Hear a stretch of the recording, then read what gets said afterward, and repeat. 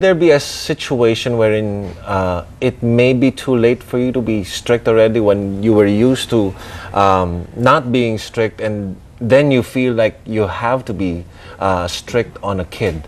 It's never too late, but I think that it'll just make your work harder as a parent if you do not start being consistent early on. But I don't think it's ever too late.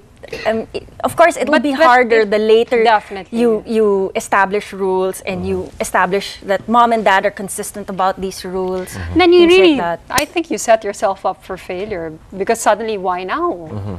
Right, I mean, you'll get your kid to question your authority. Why all of a sudden now? Why when I was younger? You know, since when? And you've got a smarter kid to deal with now, someone who can talk back. But there's always hope. I mean, and if all else fails, if at that point, middle school, and you're only starting your discipline tactics now, then maybe you need a counselor. But again, you go back to the basics and listening to the kid, knowing your child and talking to them. If you're lucky and you have a child who is able to process and figure things out, then these are things, again, you have to get them while they're young. Figure out what their personalities are. I have a friend who tells me, you know, she has to sit her child down and talk to the child, and another child where she says screaming is the best. I've got similar children. There's one, if I speak sharply to him, the whole talk just degenerates into tears.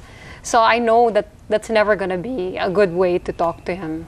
Okay, should a mom and a dad have different roles in disciplining a kid? I believe so. You have that situation wherein pag lumulusot sa nanay, you talk to your dad.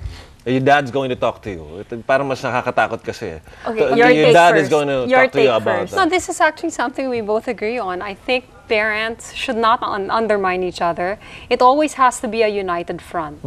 That said, I believe in separate roles, there's got to be a bad cop and a good cop. And I feel the bad cop should be the one that's home more. And I was talking to Nika about this last night. I'm home more, so I tend to be the disciplinarian. Right. And I can afford to be the bad cop sometimes because they get other parts of me. The whole day, it's not about discipline. I get to play with them. I get to, you know, go out with them. I get to pick them up from school. Their father comes home a little later, and I would like that the last memory they take to their dad, I mean, they take off their dad before they go to bed, will be a positive one because he's home for so short. I mean, not always, but there are times, I mean, I'm the one home and he's the one away. But in terms of consistency and discipline, and then if there are certain house rules that have already been established, I think it's important that mother and father are both united in their stance. So if dad already said, you can't watch video games anymore, my son can't go to me and say, Mom, and I'll say, oh, okay, cute face, go. No, and our it can't be like that. But and our husbands will never say, go ask them. That happens. But of course, mothers and fathers are two different people, play two different roles. But they have to talk. But when it comes to discipline, I think mothers and fathers have to be united. They have to have an agreement on how to. But not argue in front of the child, because the child will be like confused. So that's what you do with that's what we do with the fathers of our kids. I mean, it's implicit. I mean, among us. Okay, the kid changes when they reach the awkward age, the teens. How do you deal with teenagers? The disciplining would be different from how it was when they were kids, and now they, as you said, they become smarter. They have more confidence in themselves, and they think they can live their life on their own. That is a whole new different territory. We have to reschedule this interview in 10 years. but based on the research that we've done, I guess what you can do is really just know your child. And I can't speak from experience because my children aren't in the teen years yet. But now that they're still young, at least I'm trying to establish a close relationship with them.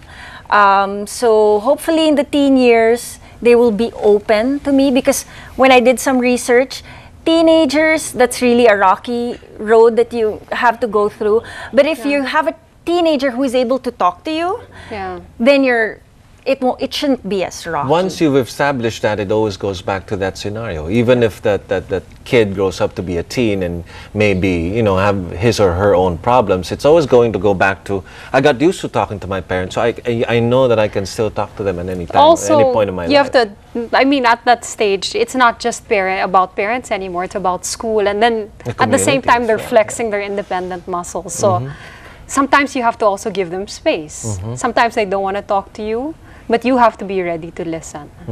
And pay attention. Yeah. There's some things they won't say, but you can drive them to party with the friends, even if you're not talking to them, listen to their conversations. So you're hip to what's happening, you're hip friends to the with their friends. feelings between this person and that. So you're not like the lost, hapless, walang alam na nanay. Boyet raised that issue a while ago, saying that you don't necessarily have to be a friend. You don't be a friend to your kids. Yeah, I was listening to that and I was saying, yes, you get into that relationship where you really have a daughter. You have to establish authority. She's more of your girlfriend now that she can talk on the same level, but you never lose your parental role. Your parental role changes, but it doesn't go away. Even when your child is in college. You're still a life coach, you're still a mentor. You're not maybe someone that, you know, you don't talk to them as children anymore, but that role never leaves. Okay, very interesting discussion. Thank you very much, ladies, for joining us. Barney, Nika, thank you. Thank you.